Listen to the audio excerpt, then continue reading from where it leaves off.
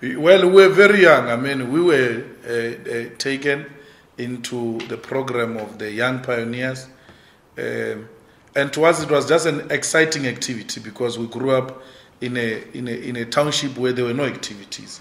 We'll play on the streets and all that. So when we actually being taken away to go perform this or that task, it was so exciting. And the songs of the movement as well. When we come together, we sing. So we got ourselves an activity. Little did we know that this was going to be our life.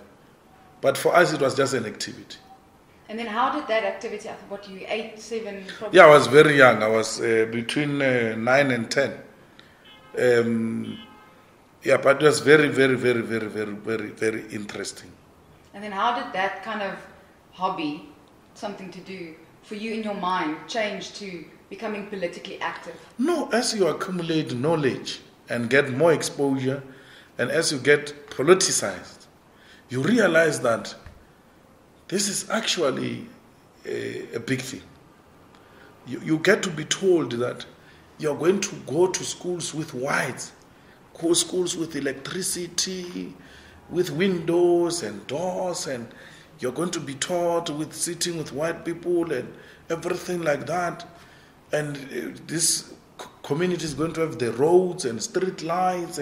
You know, they simplify it like that. And you're like, is this possible? They say, yeah, if we work together as one, this is going to be achieved. Then the Nelson Mandela gets released from jail. Then you get to be told that dream is almost there. We need to push. We've been pushing since that time till today.